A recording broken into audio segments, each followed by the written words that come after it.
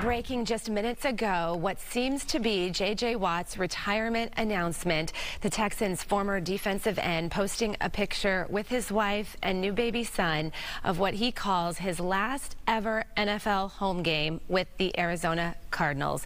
He also wrote it was Koa's first ever NFL game. You can see his parents also joined him on the field there. The Cardinals played Christmas night, losing to the Bucs, ending their chances at a postseason appearance.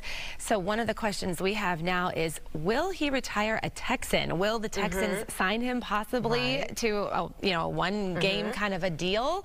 We'll have to wait and see. What we do know is he's possibly a future Hall of Famer. I mean, just an incredible player, both on and off the field. Yeah, and absolutely. This conversation is going to continue online, fox26houston.com. Thanks for being with us this morning. We'll see you on the after show.